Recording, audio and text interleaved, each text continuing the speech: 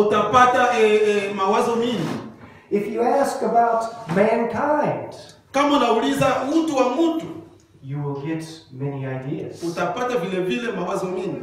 If you ask who is Jesus, ukiuliza Yesu ni nani, you will get many ideas. Utapata mawazo mingi.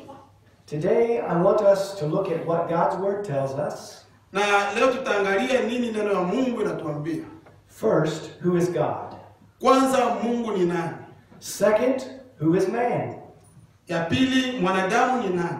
Third, who is Jesus? Na ya tatu Yesu ni nani?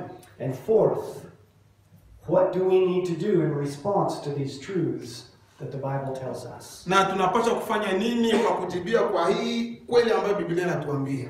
Before we begin looking at the scripture, mbele tufungue maneno ya Mungu, let's pray. Acha tuombe. Father God Almighty, we thank you that you have given us your word and your word is truth. Would you guide us in the truth today? Thank you that you have given us your Holy Spirit who leads us and guides us into that truth and gives us understanding. May you open your word to us today for your glory and honor. In Jesus' name I pray. Amen. Amen.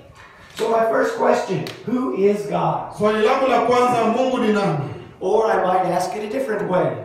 Ama ninaiuliza katika ingine njia. What is God like? Mungu anafanana na nini? Anafanana nini? The Bible tells us many things about God. Biblia inatuambia mambo mengi kuhusu Mungu. And we're not going to look at all of those today. Na kama tutaenda kuangalia yote leo. But we're going to look at three things the Bible tells us. Tutaenda kuangalia maneno tatu ambayo Biblia inatuambia. In fact, these are three things that God himself tells us. Haya ni mambo matatu ambayo Mungu mwenyewe anatuambia.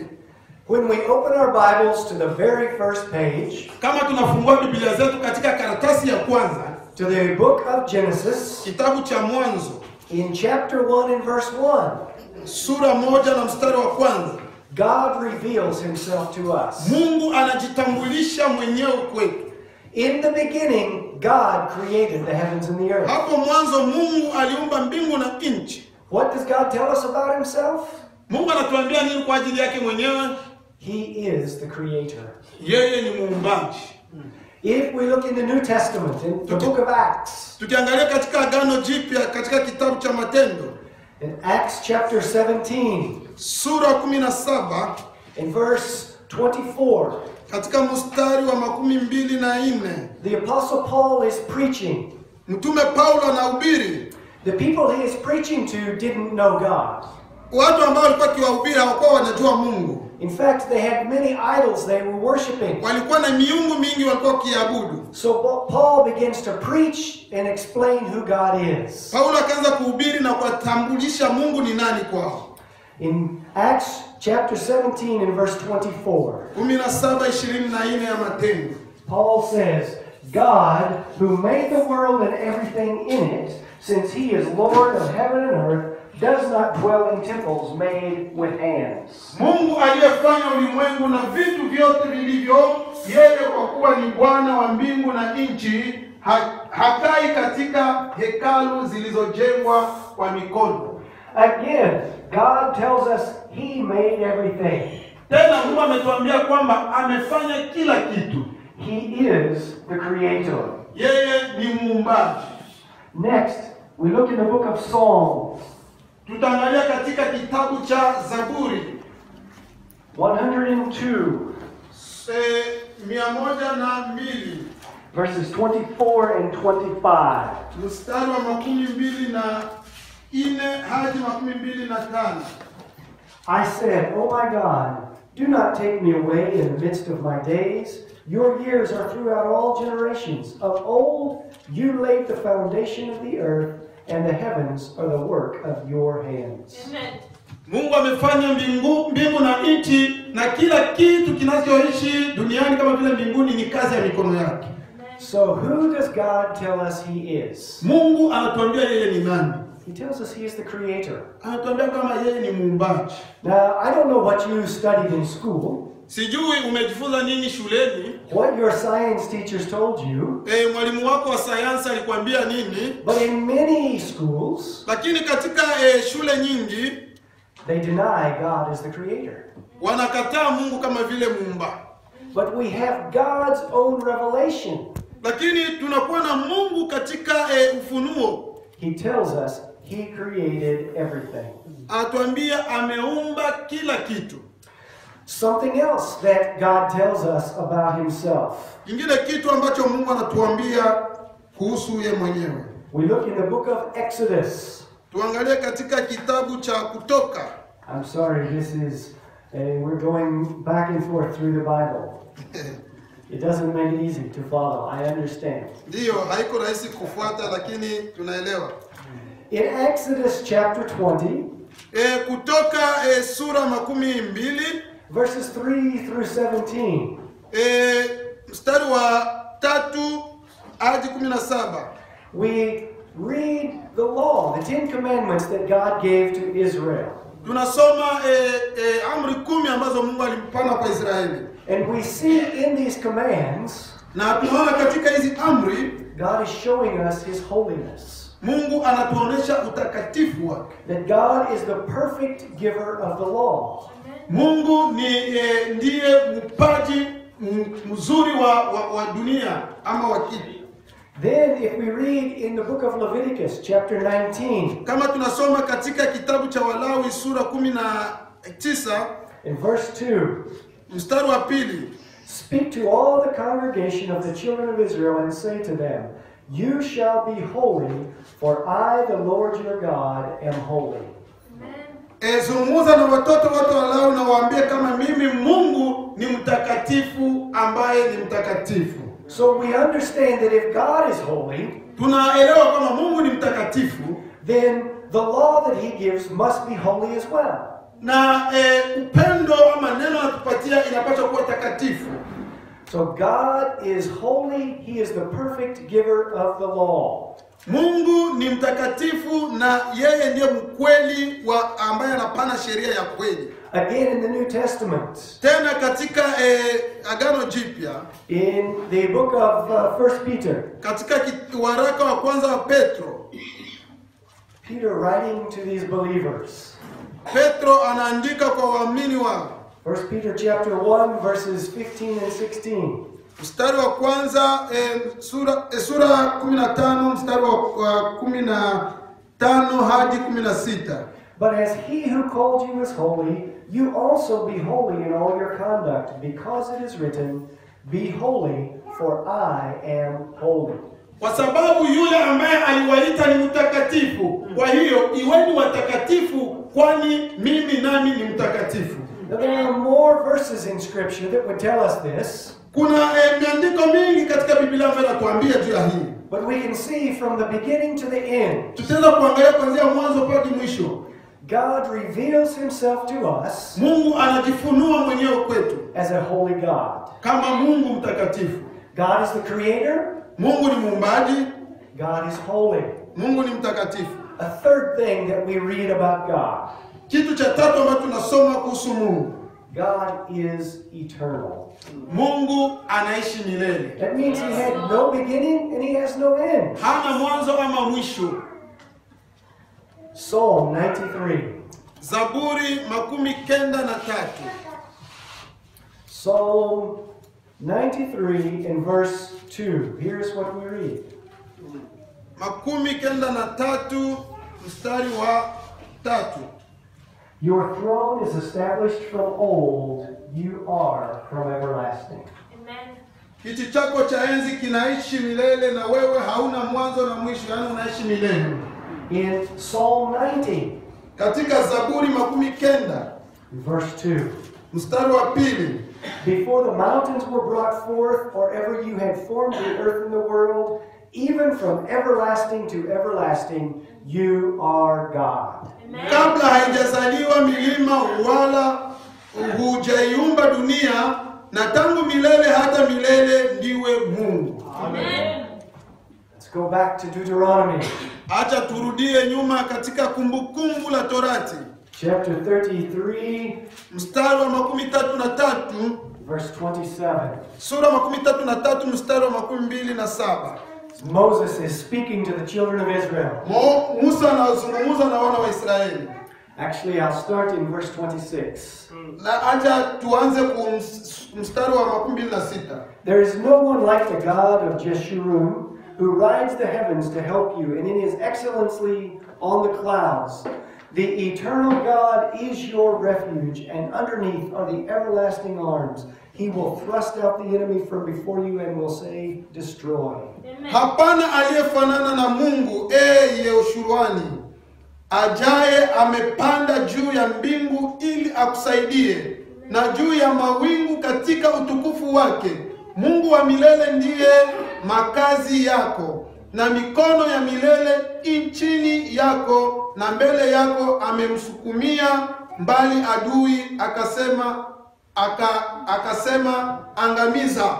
Amen. Amen. God reveals himself to humanity. Mungu amejitambulisha mwenyewe kwa wanadamu.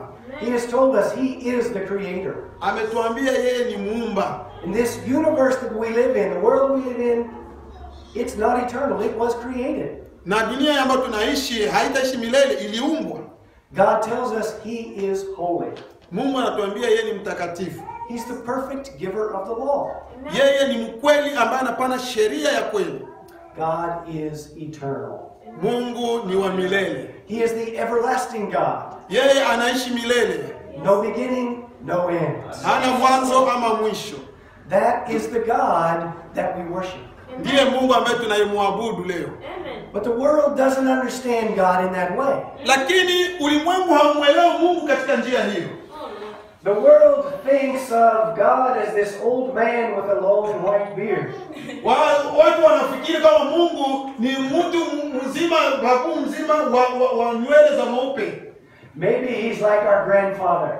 Labda yuko sawa vile shokulutu. I don't know if you grew up hearing things like that. Sijui kama mmekomaa mkijua mambo kama haya. But in America, that is one of the ideas of God. Lakini huko Marekani watu ambao wanafikiria Mungu kama vile. But the Bible doesn't give us that picture. Yes. Lakini Biblia haitupatii sura kama hiyo. The Bible tells us a lot more about God's character. Biblia inatuambia mengi zaidi kuhusu Mungu. But those are the three things I want us to understand today. Inatuambia vitu vitatu ambavyo tunataka kuelewa leo. So, God reveals himself. Mungu anajitambulisha mwenyewe. God also tells us as humans who we are. Mungu tena anatuambia sisi wanadamu, sisi ni wana. Again, in science class they will teach you something different from what the Bible says. Lakini katika sayansi huko shuleni wanakufundisha kitu tofauti ambacho hakifuatani na Biblia. In science they will say that there was some living organism. Katika sayansi watakwambia kulikuwa viumbe fulani vilikuwa vinaishi. And this thing grew and it became a fish. Ile vitu vikakomaa, vikakuwa samaki. And then it grew legs and it crawled out of the water. Na vikakomaa, vikaenda baharini. And then it learned to walk. Kisha vikajifunza kutembea. And then it became a monkey or an ape, a chimpanzee. Kisha vikageuka kiki ama chimpanzee.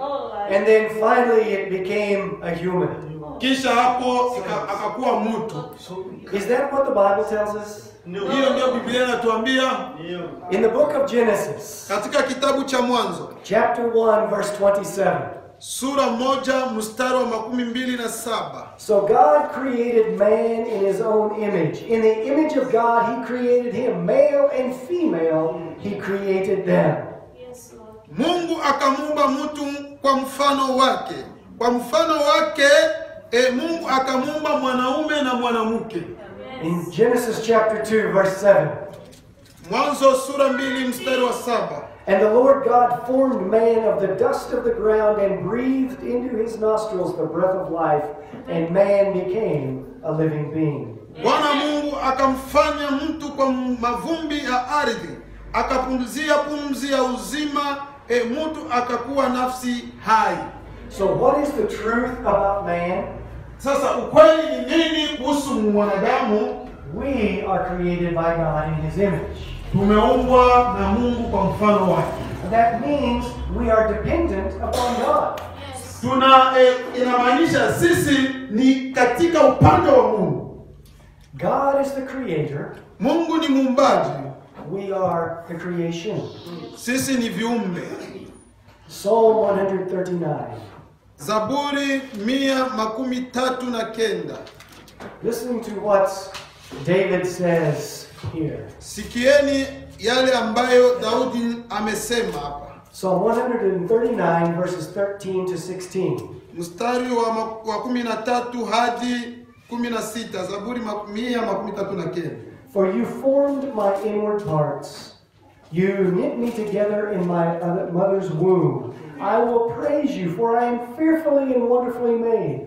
Marvelous are your works, and that my soul knows very well. My frame was not hidden from you when I was made in secret, and skillfully wrought in the lowest parts of the earth. Your eyes saw my substance being yet unformed, and in your book they all were written, the days fashioned for me, when as yet there were none of them. Amen. Tutaweza kusoma huko kwa ajili ya kukomboa muda. Who is man? He is the creation of God. Mwanadamu ni nani? Ni kiumbe cha Mungu.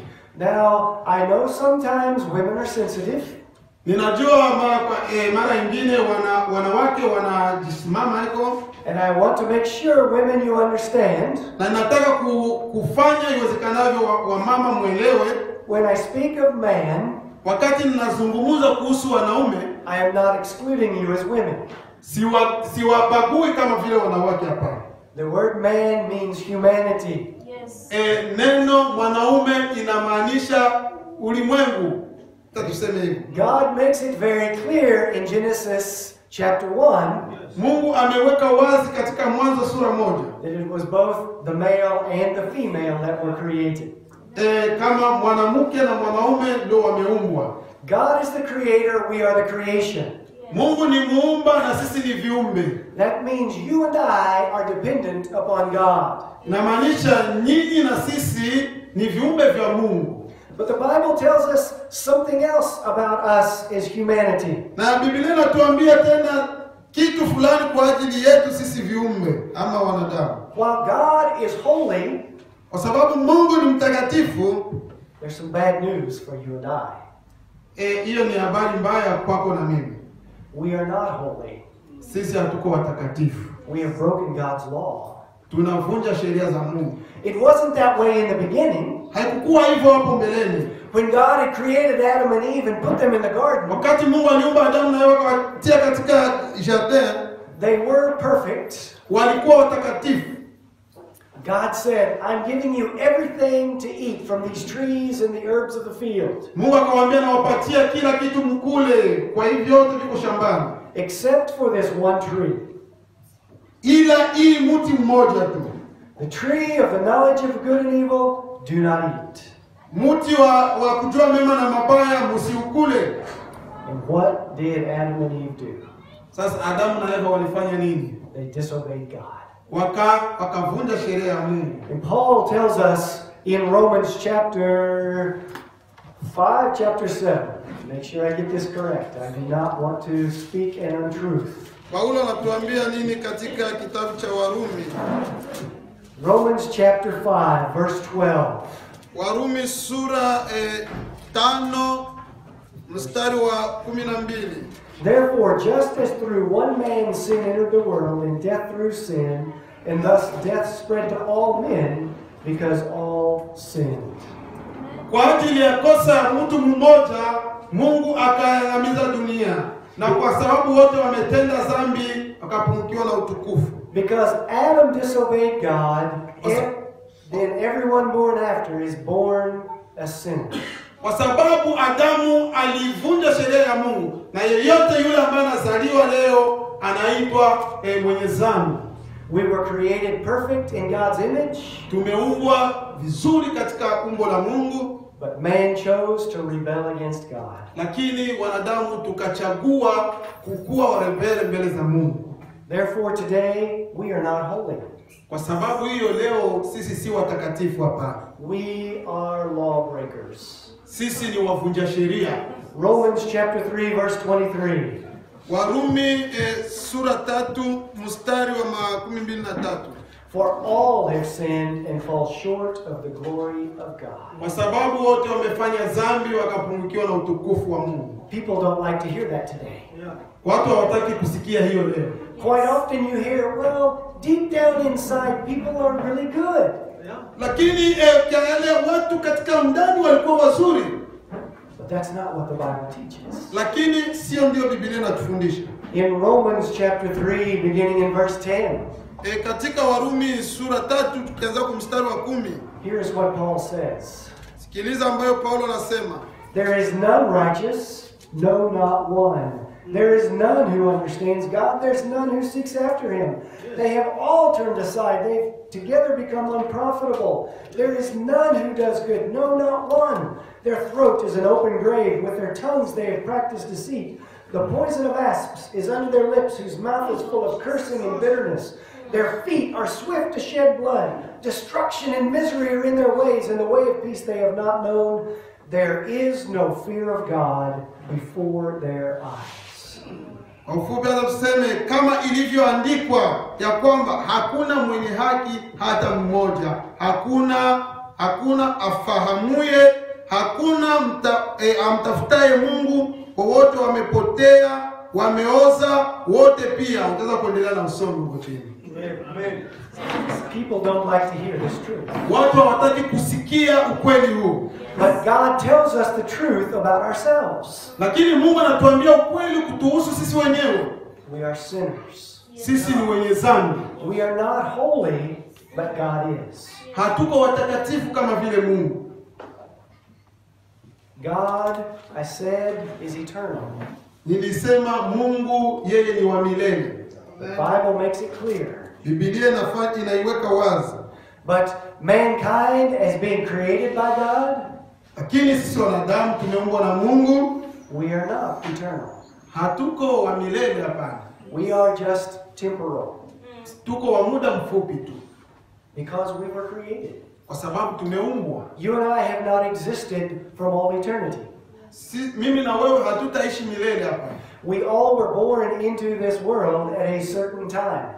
Tumezaliwa katika ulimwengu huu kwa muda mfupi tu. But God has always existed. Mungu alikuwa anaishi na anaendelea kuishi. The Bible makes it clear that because we are sinners, na Biblia inaweka wazi kwa sababu sisi ni watenda dhambi, that we will face a judgment. Tutahukumiwa. We will die physically. Tutakufa. Romans 6:23. Warumi 6 mstari wa 23. For the wages of sin is death. Kwa sababu mshahara wa dhambi ni mauti. Now I just read the first half of that verse. Nimesoma tu kipande kidogo cha hiyo verse. What we have earned for our breaking God's law is death. Kila ambacho tumepata kwa kuvunja sheria za Mungu ni kifo. Ndio mshahara wetu. Because we are sinners who will die and face judgment. Kwa sababu sisi ni wenye dhambi ambao tutakufa na kisha tutahukumiwa. Back in Genesis chapter 3. Turudie katika Mwanzo sura 3. When God pronounces judgment on Adam and Eve for their sin. Wakati Mungu amesema hukumu kwa Adamu na Eva wakati walitenda dhambi. This is what God says to Adam. Hii ndio Mungu alisema kwa Adamu. Genesis 3:19. Mwanzo 3:19. In the sweat of your face you shall eat bread till you return to the ground, for out of it you were taken, for dust you are, and to dust you shall return. Kwa jasho la uso wako utakula chakula hata utakapo uridhia ardhi ambayo katika hiyo ulitwaliwa, kwa maana umavumbi wewe na wewe mavumbini utarudi. Physically, you and I are going to die. Kweli mimi na wewe tutakufa. The only way that isn't going to happen, lakini kitu kimoja ambacho tutaweza fanya isitokee, is if Jesus returns before we die. Kama Yesu anarudi kabla tujakufa. And I sure hope he does. Na ningetamani ifanyike hivyo. It would be wonderful if Jesus would return right now while we are together. Itaweza kuwa mzuri kama Yesu anarudia hapa sasa hivi na tukute sote tuko hapa. But the Bible makes it clear that we are going to die and we are going to face judgment. Kwa sababu Biblia inasema wazi tutakufa na tutahukumiwa. In 2 Corinthians chapter 5, Wakorintho wa pili sura 5, verse 10. mstari wa 10. For we must all appear before the judgment seat of Christ, that each one may receive the things done in the body according to what he has done, whether good or bad. Kwa maana imetupasa sisi sote kudhihirishwa mbele ya kiti cha hukumu cha Kristo, ili kila mtu apokee ijara ya mambo aliyotenda kwa mwili. Tenda kuendelea. The writer of the book of Hebrews Mwandishi wa kitabu cha Waebrania tells us in chapter 9 verse 27. Anatuambia katika sura 9 mstari wa 17. It is appointed once for man to die and then face the judgment. Ni kweli mwanadamu kukufa na kuhukumiwa. God is the creator. Mungu ni muumba. Humans are the creation. Wanadamu tuko viumbe. God is holy. Mungu ni mtakatifu. Mankind is a sinner. Wanadamu ni watenda dhambi. God is eternal. Mungu ni wa milele. Humans are not eternal. Wanadamu hatuko wa milele. But the Bible doesn't stop there. Lakini Biblia haikusimamia hapo. The Bible tells us about Jesus. Biblia inatuambia kuhusu Yesu. In the Gospel of John, katika Injili ya Yohana, John chapter 1 and verse 14. Yohana sura 1 mstari wa 14. And the Word became flesh and dwelt among us, and we beheld his glory, the glory as of the only begotten of the Father, full of grace and truth. Naye neno alifanyika mwili, akakaa kwetu, nasi tukauona utukufu wake, utukufu kama wa mwana pekee atokaye kwa Baba, amejaa neema na kweli. As we read the New Testament, kama tunasoma kitabu cha Agano Jipya, we find out a lot of information about Jesus. Tunakutana mambo mengi ambayo yanamhusu Yesu. And we know that Jesus left the glory of heaven. Na tunajua Yesu aliacha utukufu mbinguni. He became a man. Akakuwa mtu who was without sin. ambaye alikuwa bila dhambi. That is an important thing for us to understand. Na hiyo ni kitu ya maana sana kwetu sisi kuelewa. Though Jesus was born as a human, hata kama vile Yesu amezaliwa kama vile mwanadamu, Jesus had no sin. Mungu hana wala hakukuwa na dhambi. In fact, he kept God's law perfect. Lakini alishika sheria za Mungu vizuri sana. In Matthew, katika Mathayo, Jesus tells us that he didn't come to do away with the law. Alisema hakukuja kuvunja sheria, but he came to fulfill it, to complete it. Lakini alikuja kuzitimiza. Amen. We read in 1 John, tusome katika waraka wa kwanza wa Yohana, 1 John chapter 3, waraka wa kwanza wa Yohana sura 3. I think I got the wrong verse there. Yeah, no, there it is. 1 John chapter 3. Waraka wa Yohana wa kwanza sura 3, verse 5. Mstari wa 5. And you know that he, Jesus, was revealed to take away our sins, and in him there is no sin. Nanyi mnajua ya kuwa yeye alidhihirishwa ili aziondoe dhambi, na dhambi haimo ndani yake. Amen. So, who is Jesus? Sasa Yesu ni nani? Jesus is God. Yesu ni Mungu. He is the Son of God. Ni mwana wa Mungu. And he left heaven and he came to earth. Akaacha mbingu akakuja duniani. He kept the law perfect. Akazishika sheria vizuri sana. He never sinned. Hakutenda dhambi. That means he is holy. Inamaanisha yeye ni mtakatifu. But why did he leave heaven and come to earth? Lakini kwa sababu gani ameacha mbingu akaja duniani? He came to pay the penalty for your sin and my sin. Alikuja kulipa bele ya dhambi zako na zangu. Jesus says in Matthew chapter 20, Yesu anasema katika Mathayo sura 20, Matthew chapter 20 and verse 28. Mathayo sura 20 mstari wa 28. He is dealing with an issue with his disciples. Alikuwa anazungumzia kitu na wanafunzi wake. Everybody wanted to be elevated to first place.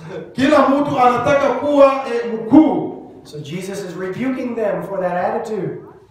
Yesu akaanza kuwakemea kwa hiyo. And he says that if you want to be first, make yourself last. Akawaambia ukitaka kuwa wa kwanza jifanye kuwa wa mwisho kwanza. In verse 28. Katika mstari wa 28. Just as the Son of Man did not come to be served, but to serve and to give his life a ransom for many. Amen. Kama vile mwana wa Adamu asivyokuja kutumikiwa bali kutumika na kutoa nafsi yake iwe fidia ya wengi. Amen. Amen. So why did Jesus come? Kwa sababu gani Yesu amekuja? He came to die for sinners. Alikuja kufa kwa ajili ya dhambi. In 1 Peter 3:18. Katika waraka wa kwanza wa Petro 3:18. For Christ also suffered once for us, the just for the unjust, that he might bring us to God, being put to death in the flesh, but made alive by the Spirit. Amen. Aliyeona tayari kuweza kusoma 18 hata tusome. Kwa maana Kristo naye aliteswa mara moja kwa ajili ya dhambi, mwenye haki kwa ajili yao wasio haki, ili atulete kwa Mungu. Mwili wake akauawa, bali roho yake akahuishwa. Amen. Amen. Romans chapter 5, beginning in verse 6. Warumi sura 5 mstari wa 6. For when we were still without strength, Christ died for the ungodly. For scarcely for a righteous man will one die, yet perhaps for a good man someone would even dare to die. But God demonstrates his own love toward us, in that while we were still sinners, Christ died for us. Amen. Kwa maana hapo tulipokuwa hatuna nguvu, wakati ulipotimia, Kristo alikufa kwa ajili ya waovu. Kwa kuwa ni shida mtu kufa kwa ajili ya mtu mwenye haki, lakini yawezekana mtu kutubutu kufa kwa ajili ya mtu aliye mwema. Amen. Paul also tells the Roman believers Paulo anaambia Wakristo wa Rumi in Romans chapter 8 that what the law could not do for us, akawaambia nini ambayo Mungu hawezi akaifanya kwetu, God did for you and I by sending his son Jesus Christ in the flesh. Mungu alifanya kwa ajili yetu kwa kumtuma mwana wake wa pekee katika mwili, so that Jesus might take the condemnation in our place. Ili Yesu achukue hukumu kwa ajili ya dhambi zetu kwa nafasi yetu. The writer of Hebrews tells us about Jesus giving himself as a sacrifice. Mwandishi wa Waebrania anatuambia kwa ajili Yesu, namna gani Yesu alijitoa kwa ajili yetu. In Hebrews 9, beginning in verse 11. Katika Waebrania sura 9 mstari wa 11.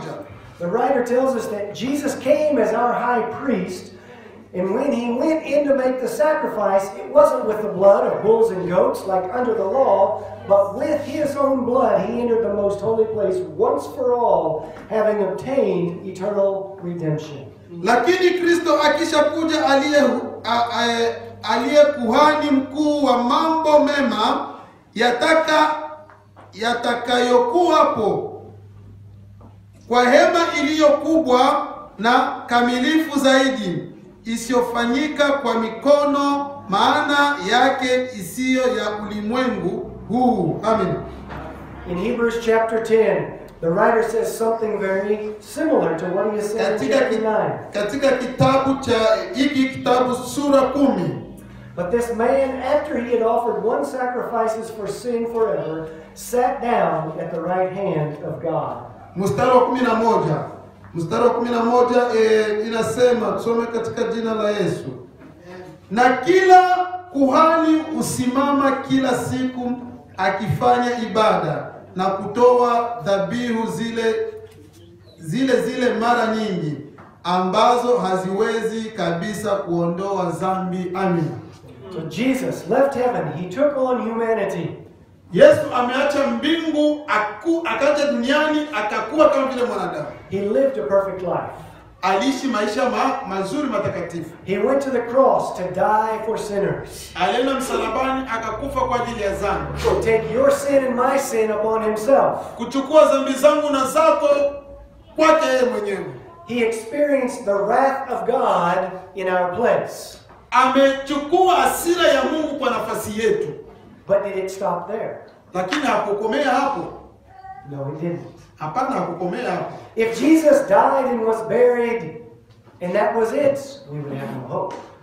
Kama Yesu alikufa akafufuka, inamaanisha tunakuwa na tumaini. But Jesus rose from the dead. Lakini Yesu amefufuka kutoka wafu. In Acts chapter 2, Matendo sura 2. as Peter is preaching on the day of Pentecost, Wakati Petro alikuwa akihubiri siku ya Pentekoste. Acts chapter 2 and verse 24. Matendo ya Mitume sura 2 mstari wa 24. Whom God raised up, having loosed the pains of death, because it was not possible that he should be held by it.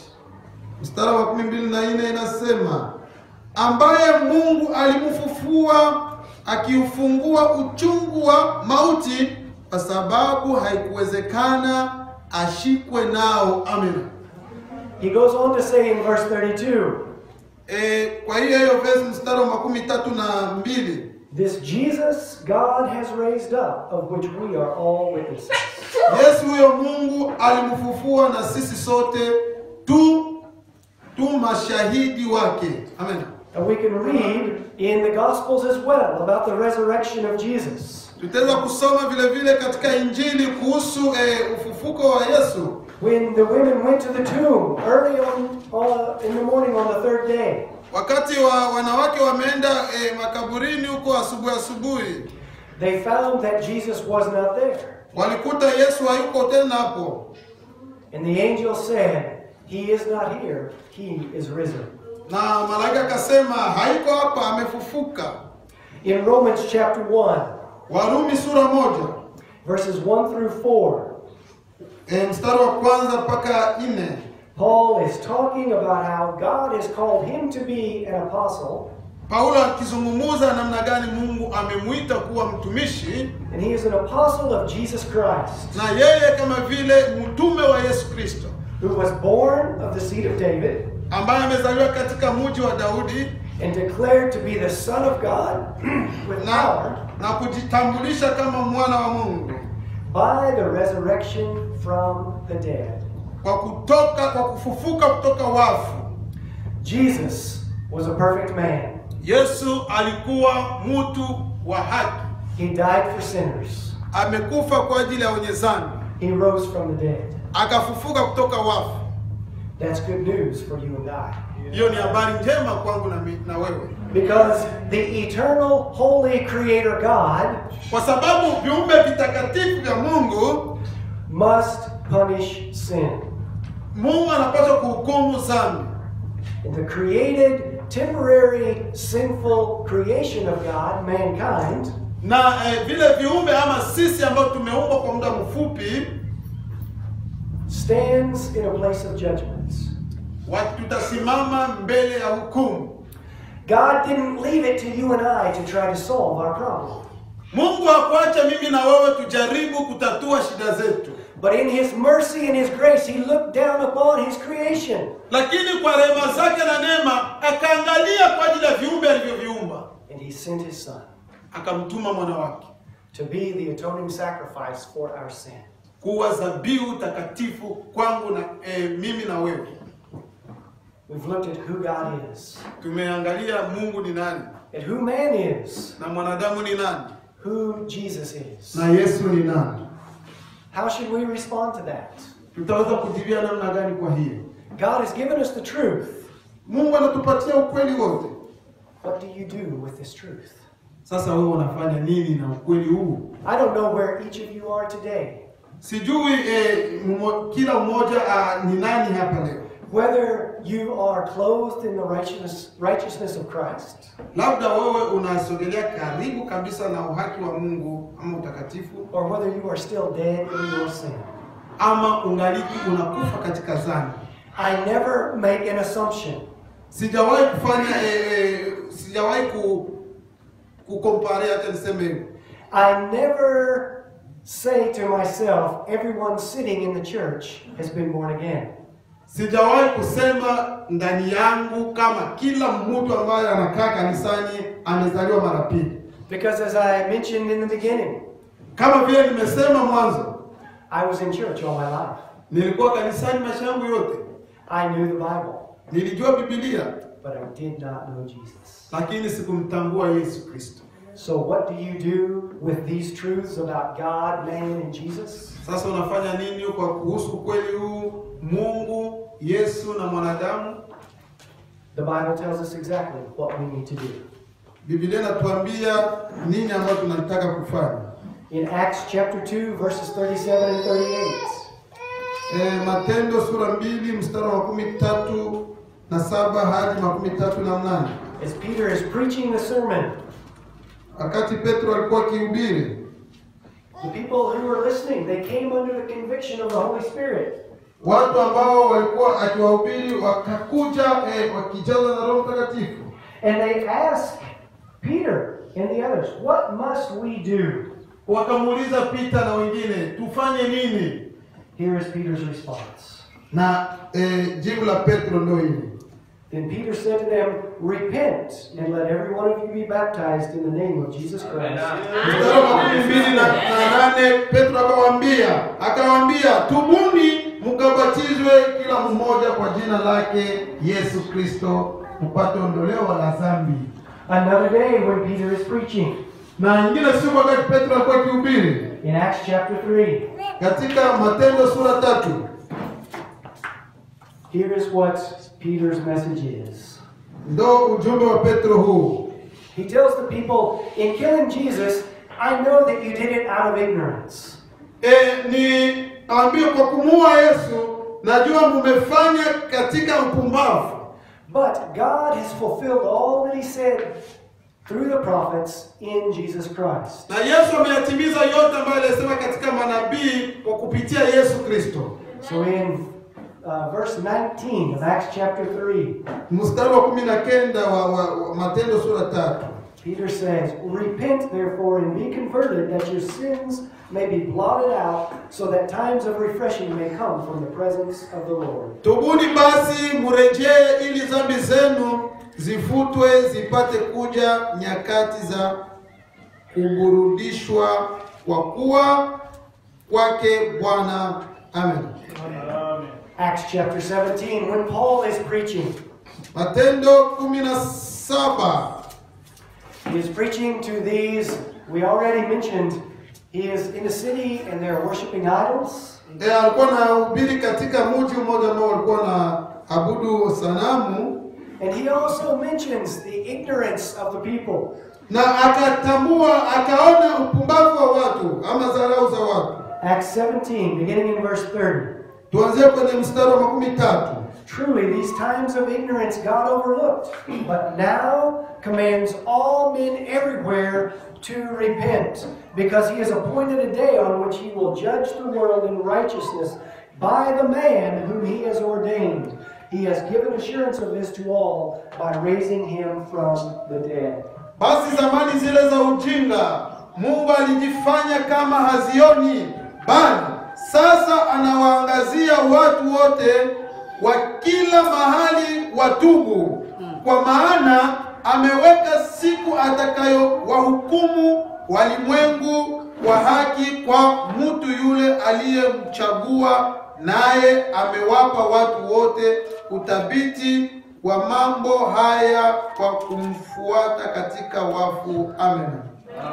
So, the first thing that we need to do in response to the truth of Scripture, Kitu ambacho tunapaswa kufanya ni kujibu kwa maandiko. we need to repent, to turn away from our sin. Tunapaswa kutubu na kutoka katika dhambi. The next thing that the Bible tells us we need to do, Kitu kingine ambacho Biblia inatuambia kufanya, in Romans chapter 10, Warumi sura 10, beginning in verse 9, tuanze kwa mstari wa 9. that if you confess with your mouth the Lord Jesus and believe in your heart that God raised him from the dead, you will be saved. For with the heart one believes unto righteousness, and with the mouth confession is made unto salvation. Kwa sababu ukikiri Yesu kwa kinywa chako ya kuwa ni Bwana na kuamini moyoni mwako ya kuwa Mungu alimfufua katika wafu, utaokoka. Amen. Amen. So we repent, we turn away from our sin. Wakati tunatubu, tunatoka katika dhambi. We believe on Jesus as Savior. Tunaamini Yesu mkombozi. John chapter 3 verse 16. Hopefully we all know this. Yohana 3:16, sote tunajua hiyo verse. For God so loved the world that he gave his one and only Son, that whoever believes in him should not perish. Kwa maana Mungu alipenda ulimwengu akamtoa Yesu Kristo mwana wa pekee, kwa kuwa yeye amwaminie asipotee bali apate uzima wa milele. Now, many people today are confused about what it means to believe on Jesus. Watu wengi leo wanachanganyikiwa, hawajui maana ya nini kumwamini Yesu Kristo. Many people think, I've heard the stories of Jesus. Watu wengi wanafikiri ndio, nimesikia historia nyingi kuhusu Yesu. I believe he was a real man. Ninaamini alikuwa mwanadamu. But it's all knowledge in their minds. Lakini hiyo inakuwa tu kama fikira ndani ya akili zao. They don't really know Jesus. Kwa kweli hawamjui Yesu. To believe on Jesus means we turn everything over to him. We surrender ourselves. Kumwamini Yesu ni kujitoa kwake, kutoa vyote kwake. We give up all, as was read this morning from the Matthew passage. Kama vile ndugu ambaye alikuwa anasoma hapa katika Mathayo.